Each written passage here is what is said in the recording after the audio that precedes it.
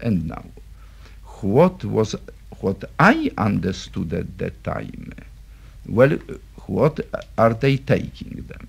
Again, they were apparently telling the Jews they take them for forced labor.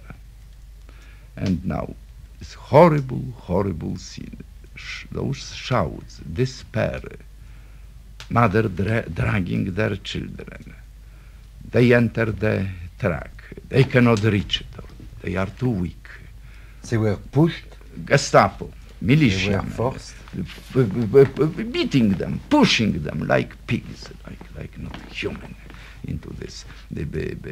More and more to the camp. And they were shooting with guns?